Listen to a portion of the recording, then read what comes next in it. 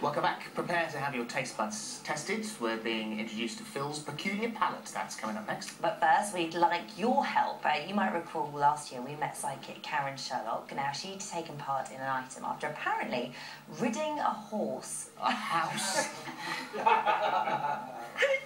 Do you know why I said that? Because I read it first of all as riding a horse. And then I thought I stopped riding a horse, it's a house. And then I said it anyway. Gosh, ridding a house, I mean, spirits. Oh. Karen is with us again today because after the cameras had stopped rolling, she told us that she had actually seen a ghost here. Pull yourselves together. Sorry. In this studio.